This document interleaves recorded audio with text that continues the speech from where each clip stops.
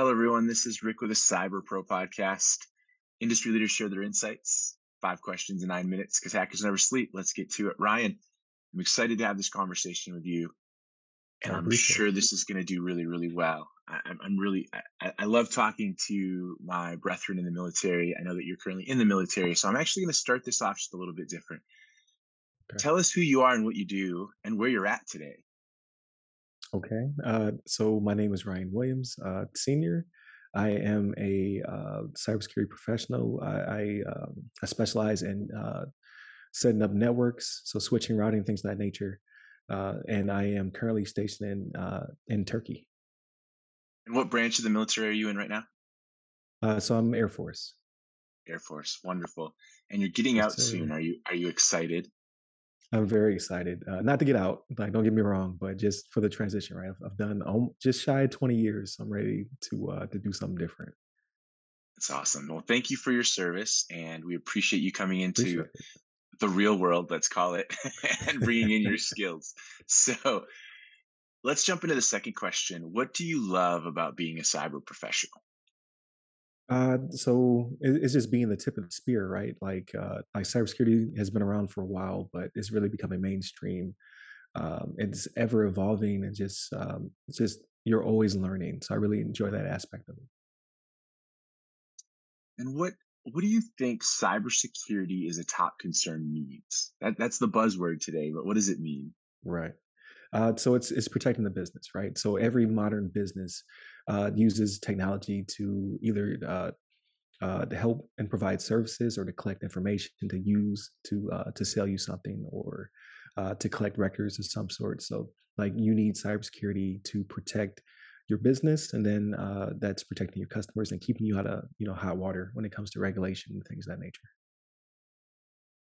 I know that you're getting ready to come into, let's call it the enterprise space or the commercial world or whatever you want to call it. What Right. what do you see is a similarity and a difference between the government, without giving away trade secrets, right? and Right. and what you're about to get into. So from the regulation standpoint, is very similar, right? There are just rules that you have to follow that the government puts on itself as well as other businesses. And then when it comes to best practices, they're pretty much the same. I'd say the only differences being like the military is not in the business of making money, right? It's defending the enterprise so that we are ready for when our adversaries decide to do something bad, right? As opposed to a business, which is to generate money. They have shareholders, they have customers they need to protect. Uh, you know, that's like their bread and butter, right? Like if you make the customers mad, they're not coming back to you, or they're going to leave you. So That's very insightful, and I appreciate you taking that curveball question for me. What insight do you want to share with our network of cyber professionals? I would just say, just always have a passion to learn. Like it's ever evolving. The adversary does not sleep, as we saw like come out of COVID. Like their techniques are changing. They're also in the business of learning, and we just need to find more professionals. So just acquiring more talent, diversifying our talent. Right, if people of color that is always a minority in this industry, as well as just people coming from different industries in general. Right, like you can get a lot from a person who's done something different than just technology. Right, like when it comes to law and other things of that nature as well. Like bringing them in and their talent, I think is paramount. That's amazing. I'm going to add a question here before we get to the fun question. Okay. What do you think we can do to bring in more cyber professionals? But I want you to really answer that and then start digging into how can we bring it into the more diverse, more culturally relevant time frame we're in now, and bring those great assets of color, of women, of minorities. That's an excellent question. I would say, first and foremost, it's like actually finding people, right? Like you have to go out to these communities, which are full of talent, and kind of explain to them what cybersecurity is and how it can benefit both them and their communities. Um, but you also have to open up to diversity of talent, right? You can't always find the same people doing the same things because a lot of these, what I like to call silos, are they have the same type of people. Which, again, I'm not saying to hire less people. I kind of dancing around it, right? Like the majority of cybersecurity are white male professionals, right?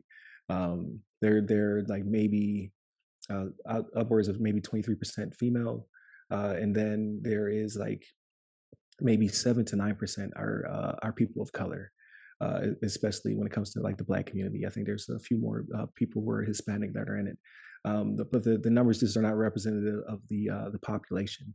I think a lot of that comes from just the way that we recruit, right? Like you need to find people who are more diverse, who can bring you a difference of opinion and have seen things differently than you and bring their experiences in. And a lot of that comes to going to college campuses. If you are looking for talent that is currently in the STEM pipeline, but it's also going to high schools, right? Like everyone doesn't need a degree to be in cybersecurity. A lot of people can start um, uh, doing things in cyber because they have the aptitude to learn and then to actually produce. And then you don't have to worry about losing that talent because obviously you're going to take care of them. You're going to, pay them well and all those things. So I think a lot of those things being put together when it comes to recruitment can get you a very um, just more diverse, more talented, and as well as you can fill those positions because there's upwards of 1 million roles that are just vacant. Um, you got to start pulling talent in. So I think if you go recruiting looking for diversity, you will find it. That's amazing. And I love how you took the term diversity, and we understand diversity. Most of us do, at least I hope.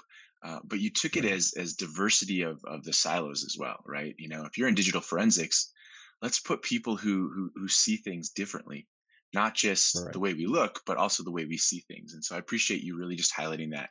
Very cool answer. Uh, let's jump into the fifth question. I guess this is about the seventh or eighth Right. question, but that's okay.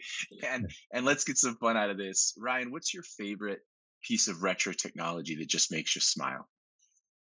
So I kind of not really a cop out because it's kind of popular again, but I would say record players and vinyl. That's what I grew up with. That's what was in my household. I'm a little bit older, so not that old though. But you cannot beat the sound quality of vinyl. Like everybody's like, oh, digital is the best way to go. Well, not that's a recreation of the sound. Like a real record is an impression. It's like the heart and soul of the music being played. So I'm a big fan of it, but unfortunately, it's becoming popular again, and it's very hard to find it. At least for like, you can buy a crate of vinyls for like a couple bucks, but now like each one is like $10. Like, what's going on? Do you have a favorite record? So I grew up with a lot of Anita Baker and Luther Vandross, so pretty much any of their records will definitely do. But Jackson Five was there as well, and just like quote unquote good music, right? So a lot of Motown, things of that nature. That's what I really enjoyed. That's amazing. Ryan, thank you. This has been an exceptionally insightful and really fun podcast. Appreciate you. Thank you. I appreciate your time. Thank you for watching the Cyber Pro podcast. Don't forget to like and subscribe so you don't miss out on new podcasts and bonus content.